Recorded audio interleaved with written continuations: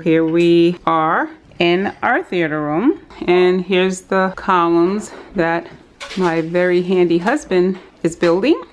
He installed the boxes that he pieced together onto the wall, and now he's installing the molding pieces.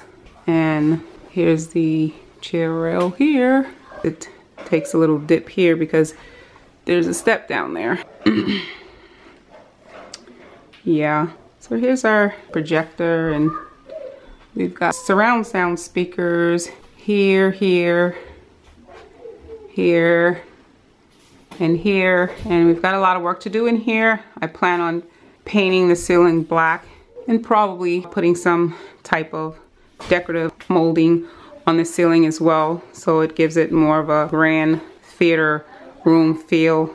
It's a small space, but I think we could still give it a nice feel. He's going to also build a little small moon-shaped stage in front of the screen, and that'll happen eventually, but he's got so much work to do in here. I don't think it's gonna happen really soon, but he has more columns to place over there where the blue tape is, and a column here as well. One of the kids probably pulled off the mark of the blue tape, but I'm sure he'll measure again and figure out exactly where he's going to place the next column. I did a lot of the painting in here, actually most of it, and as you can see, I used the metallic gold paint on the strip and the molding up there.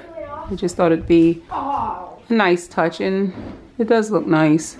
I was explaining earlier that the profile for the columns and the back are not exactly the same size as the profile here, and the reason why is because we didn't want to interfere with the recline to the seats here.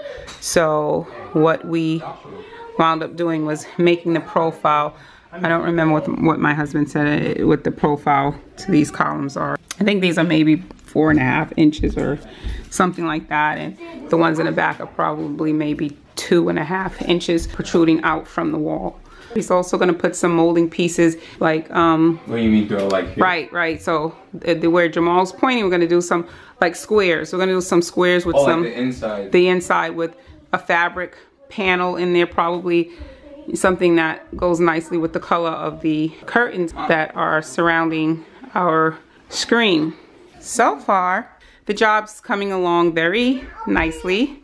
I guess I'll try and keep you guys along with the progress. These are just temporary seats, very inexpensive, but we just did something because we do actually watch movies in here, even though the room's not completed.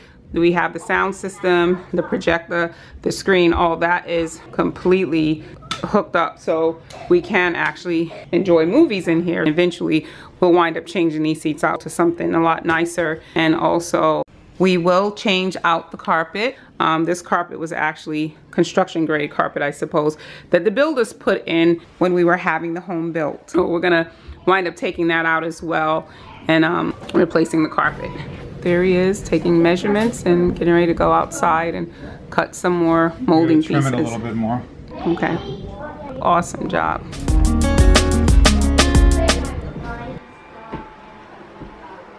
You're working on chair row? Mm-hmm. How's it look? Looks great. Looks good.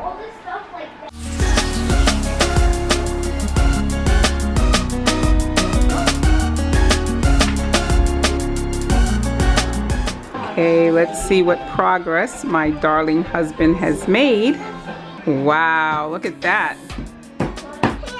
So he's almost done with the crown on the back wall. As you can see, it's supposed to go all the way around. May I have the level? Here's the level. I'm helping. So Sam will install an outlet over here so that we will have some place to plug in the rope light that will go behind the crown. So right now it's white, and of course we'll have to paint it so that it matches everything else.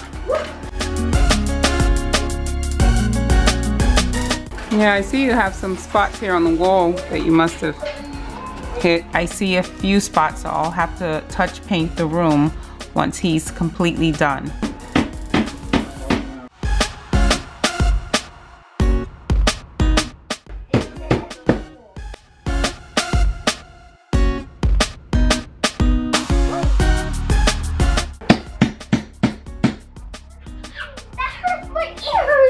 And this is the rope lighting that sits behind the crown, so when we turn the lights off, it has a nice soft glow in the room. It doesn't give off too much light because of course you don't want too much light, so you don't want it to be too dark where you're gonna trip on something.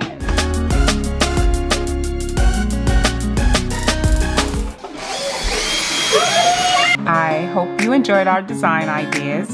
Comment below, give this video a thumbs up, and don't forget to subscribe. Till next time.